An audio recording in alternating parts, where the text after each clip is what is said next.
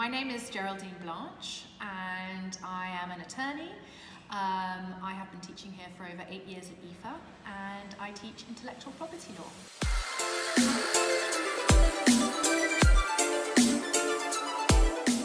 Fashion tech to me is innovation, and obviously through the lens of the law, to me it's the question of valuing that innovation and making sure that it is properly protected and that the people who created this tech actually get some form of return on investment.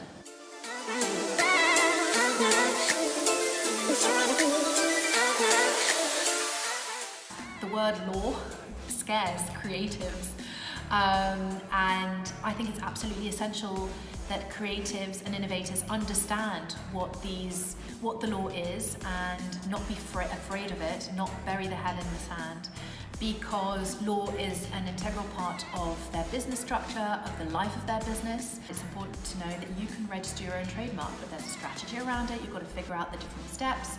You've got to understand how much it's going to cost, where you're going to register, what name should you choose, what logo, are you allowed to use it, not allowed to use it, and by learning how to harness it instead of shying away from it, any business, any tech can benefit greatly.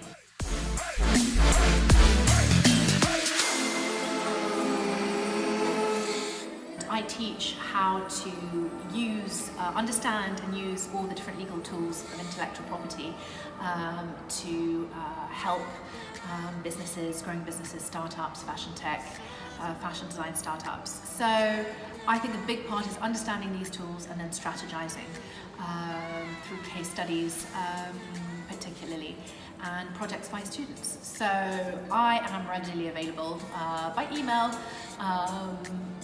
to chat with any innovators who have issues or who have questions.